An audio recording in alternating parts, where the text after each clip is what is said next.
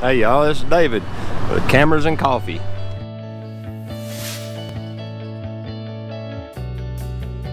Today I want to talk about Adobe. Yeah, I was one of those people that was buying the all-inclusive plan because I have a program I use at work. We use all that sort of thing in the shop, and it's really kind of almost a necessity. But we're looking at alternative options now, because if they just want to arbitrarily raise the price just to do it, just to see what'll happen, I'm not interested anymore. It's a pretty powerful suite that allows you to do a lot of things, you know, and cross over from program to program. You know, you literally can open a photo as a Photoshop document from Lightroom and all that, but it just ain't worth it. And it's expensive, very expensive.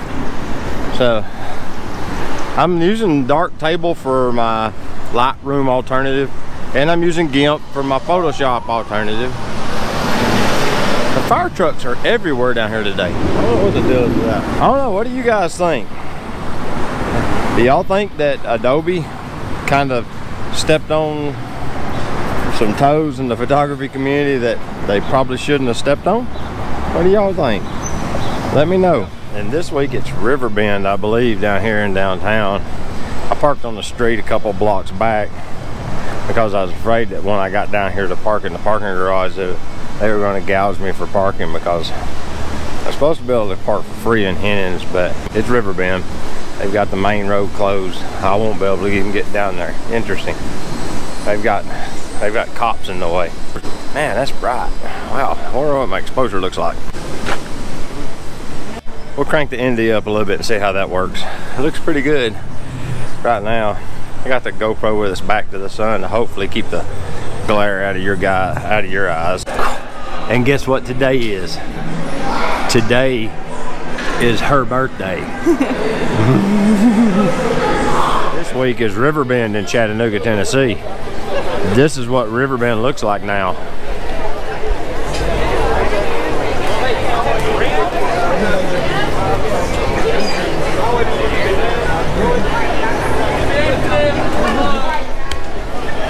Screening patrons, and then it's the hospitality booths, and then it's the big event. So I'm gonna walk down here to the corner and get a pano of it and show you guys what it looks like. It's pretty interesting. There's a lot going on down here today. Just got done with supper, so it was good. Yeah, here you go.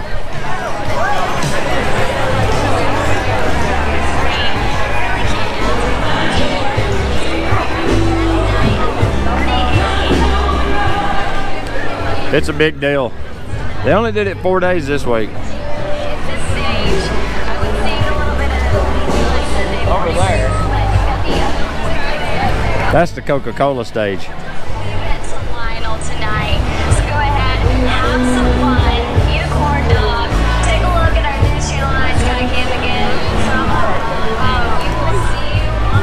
I never participate. That's as close as I've ever gotten to Riverbend.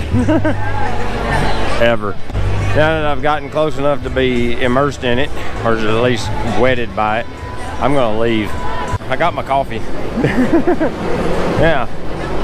Back to the subject at hand. That's a quite sporty event, isn't it? And the bus is coming out. It has to blow its horn 712 times. Not Starbucks coffee.